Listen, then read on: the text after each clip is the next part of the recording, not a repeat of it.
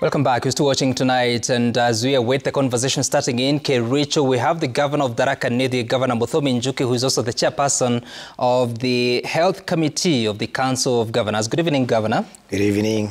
And great. We saw you at the event at State House, at the signing of the 4 health bills. And there's a statement you made that you're okay with 2 bills. That is the Digital Health Act of 2023 and the Primary Healthcare Act of 2023. But you had some reservations with the Social Health Insurance Act 2023 and the Facilities Improvement Financing Act 2023. What are those reservations and how do you correct them? I would not exactly call them reservations.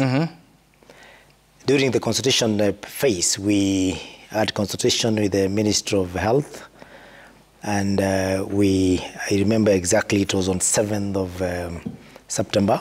We formed a technical committee for both teams to ensure that we aligned both counties and MOH on the issue that we thought would be contentious when it comes to implementing the law. Because all of us want the law that can be able to make universal health coverage successful. What I meant is that 95% of our concerns were put into consideration in the final bill. The 5% that was not really, did not feature, I said that it can be cured through regulations. And that is, if you listen very carefully, I said the bill may not be implementable, or the act may not be implementable in the state it is in. And it is normal. I've been a member of parliament, I know, that if you were to put to the finest details in an act, the regulations that enables an act to be utilized, then you'll be having bills of this size or acts of this size. And therefore, most of those issues that do not define to the comma on the exact route that should be taken in implementing an act are usually cured through regulations. So tell me, what is that 5% that you're uncomfortable with the bill as it is now? All right. Well, I'm not saying exactly uncomfortable. I'm saying they should be considered before it is implemented. So one of them, if you look at the Health Finance Act, it has three funds that it is not exactly saying how they'll be speaking to one another. For example, we need to know the interface between the Health Insurance Fund, the chronic sicknesses and the emergency, chronic and critical. And critical. Yes. And of course the primary care health fund. We'd like to know the 3. Where do they interface? That can be cured through regulations. And at the same time, in the events that one has to go through all the 3, then what exactly are they supposed to do to be able to move from one to another? And also the issue of the management. How will the 3 be managed when it's come to management under one umbrella of one CEO? Knowing that this is an office. And sometimes even if you say we have independent offices that are actually implementing those, and they will look independent, if the decision making at the end of the day is by one individual, the CEO of the fund, then the decision is also coming to one person, as it were. Because I thought each fund has an administration team. Yes. Then you have the CEO of the authority. Correct. So you have an issue with that? No, we don't have an issue with that. The regulations should be able to cure that. That we do not have any form of delay when a patient has to move from one form to another. And then you speak about the Facilities Improvement Financing Act. What is the issue? The Facility Improvement Fund, we do not exactly have issues. Only that 27 counties were able to pass, and they already have act in place that they are being implemented. County laws. County laws. And therefore, when national law is made, most of the times, unless it is explicitly explained, it supersedes everything that has been done by the legislative one and the county level. Right. And therefore, we needed that synergy to make sure that those that have been passed by counties are not efforts in futility. Okay. More or less, it should provide a guideline on how the county should be able to operate. So when they're doing the regulations, they should make sure, because the states, the situation in counties they're not exactly the same. They may be different. Some may be having more level 3s than other counties. Okay. Some may be having 2 level 5 hospitals, others have only 1. And therefore we need to make sure that we have a provision for the county FIF to fit into the national one. And the same note that in the Health Insurance Act, some counties had already passed that, and they have been in operation. Right. For example, recently, Moranga passed the one of Kangata Care. We know the Kisumu Marwa. We have the one of Makueni Care. But the contributions they're paying to the NHIF currently? No, yeah, but those ones are there. Okay. And we wanted to ensure that even as we transition into this, then the regulation should be able to give exactly how do this transition, because there are frameworks in place. And that is why we said regulations are very important for us to be able to make sure we have uniform implementation of this act in all the county governments. I'm just wondering, because I've not had the advantage of looking at some of those facilities, improvement financing acts of different counties. Yeah. But then the act assented to by the president talks about every other health facility retaining the charges that they collect, the fees that they collect. Is this okay with the Council of Governors, that hospitals are going to keep the resources they collect without that coming to as part of own source revenue for the county? Oh, yes. That is the best thing that could ever happen to the health sector. Because in the health space, the voices of the sector itself, when it comes to the competing needs in the all the 14 devolved functions, health may not be having a very big voice. However, they are the ones who should be consuming most of the resources. They also generate a very substantial, I would say, not really income, but revenue. However, when these funds are not ring-fenced and they find their way back to the CRF, it is usually not guaranteed that that money will go back to the hospital. Right. Because of a lot of pressure from the public, because the roads are bad, others want pavements in their towns, others want farm inputs, because that is what they have pressure. Because sickness is just individuals, so they are voiceless. So most of the time you'll find a situation whereby money has been collected from very poor patients in the hospitals, and they have paid through very hard means, including selling their property. Right. But instead of that money being put back in those health facilities to make sure they have better care, it finds its way to the CRF, and it may eventually end up in the county assembly, because the county assembly says you have funds in the CRF and our salary is late. You have no choice but to give them. Right. They may be requiring to do their development, maybe of a project. You may have to give it. As a governor, when you're under pressure also, and the health workers are on strike and they need money, you will make a choice whether to pay the health workers and ensure that they do not have much drugs to deal with in the hospital.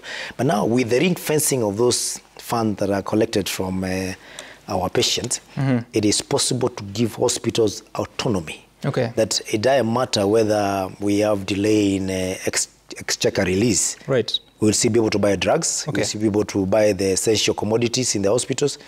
And therefore, every day is a day of treatment without really worrying about the status of economy. So tell me, because part of the challenges that counties have been facing is the collection of their own source revenue. Yeah. If now this is a national law saying that the resources collected by a dispensary or a health facility or a health center will remain there to be utilized based on the priorities of the management of that facility, that means you're going to reduce on the own source revenue that you collect as a county. Are you also going now to revise the allocations to these hospitals downwards, or what are you going to do? First of all, allows me to tell you that the Facility Improvement Fund is not specific to a facility in the county. It is just called Facility Improvement Fund because it's all the funds of the county that are put together as long as it has come from a facility in that county. In most cases, what has been happening is that our level 2 and level 3 collect minimum resources. Most of the collection is usually at level 4 and level 5 hospitals. And therefore, the level 2 may not be collecting enough to sustain them. They'll have to rely on the level 5 and level 4 and also on funding from the exchequer of the county to be able to survive, as it were. So it is not possible that hospitals would get to that level where they collect money that is enough in building infrastructure, paying for drugs, paying for health workforce, which is very expensive. But we are saying retaining these funds in the facility is a boost to cover the gaps that are usually glaring in that sector. But it by itself may not be enough to make sure that they are completely autonomous. It will take a lot of years for that to happen. But it is going to cover the gap for what is normally a shortage, which is usually mostly the drugs and what we call non-pharmaceutical, which is usually... And therefore my question, if your level 4 hospital in your county retains the resources they are collecting, and you do allocate them resources every other year, what are you going to do to the budget you're already sending to them in the subsequent years? Will you continue giving them the financing the same way? First, I want to affirm here that there's no county that has been able to allocate what can be adequate to take care of their medical needs. We are always having a shortage. The Abuja Declaration puts it at 12%. Tharaka Nithi and other counties, we could be spending 35% of our budget, of the total budget on health. But in total, when you put the national and the counties, we are at around 9%. Therefore, it's never enough. So allow me to say that the Facility Improvement Fund is supposed to boost so that we can cover that gap that has been very glaring, where you find our patients cannot be able to recover from hospitals because they do not have all the essential commodities that are required. But you cannot say that I will not be able to repair the theater, I will not be able to repair, for example, the wards. I need to ensure that the diagnostic machines are working. You know, so this money is supposed to make sure that at least we have the basics to be able to give universal health care. So you don't have to revise downwards what you don't have to revise, because that would be an effort. You know, you'll be watering down. It's like saying I'm going to give a boost to my family to ensuring that I add more, and then when you're almost getting there, you decide to cut off the rest. I mean, it will be an effort in futility. Governor, something else you said at State House is about the medical equipment service or management equipment service. That there had appeared to be a direction the government was taking away from MES, but now you're saying that the president should actually save the counties and not take it away.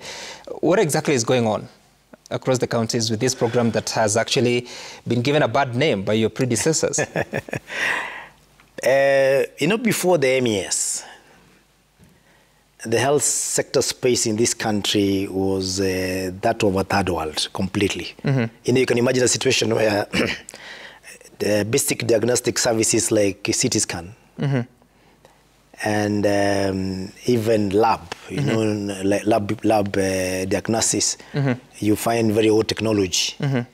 You can imagine hospitals where you had to take X-rays and developing them in dark rooms. Well, the world is in digital space, where you can just have a scan and then you send it to a doctor who is not in the station.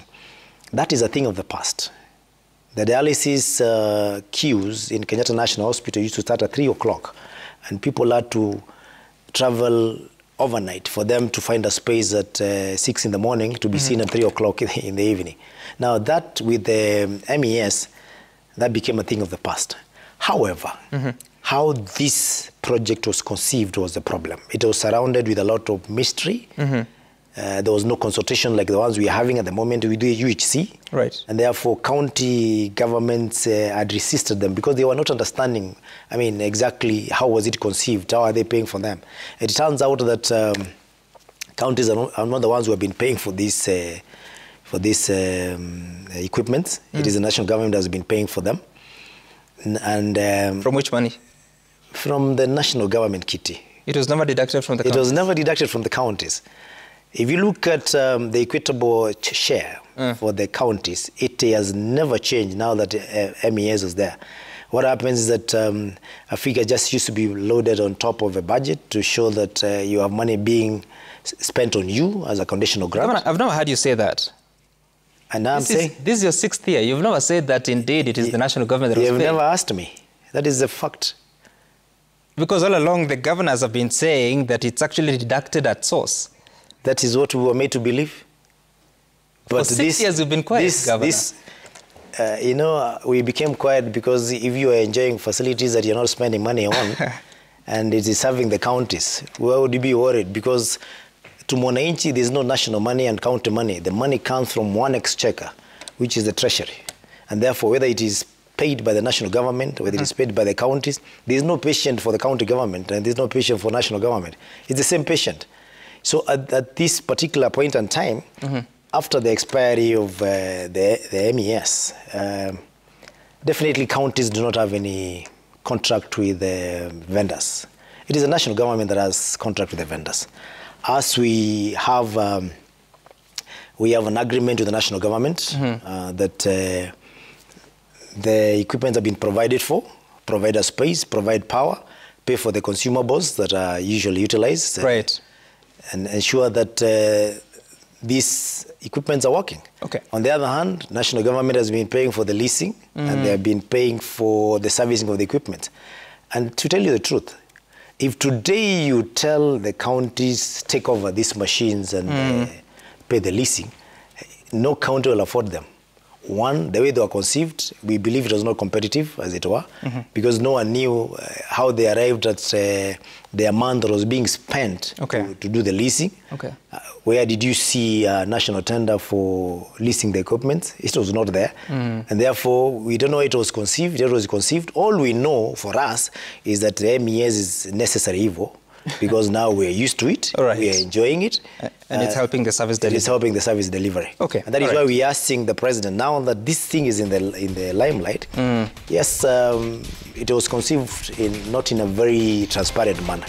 But would you today say that I'm going to switch off all the CT scans in this country because we can no longer be able to pay for them as a national government? All right. It will mean you take back the queues to the Kenyatta National Hospital for dialysis. Governor, I have to thank you so much for making time for us. Governor Muthomi Njuki is the governor of Tharaka Nithi County, but also the chairperson of the Health Committee at the Council of Governors. Remember, the conversation has not stopped. We will be joining Trevor Ombija from Kericho County, where he will be speaking to the Cabinet Secretary for Health Affairs, that is Nakumicha Wafula, and the governor of Kericho County, Dr. Eric Mutai. Stay tuned for that, but this is what is coming up.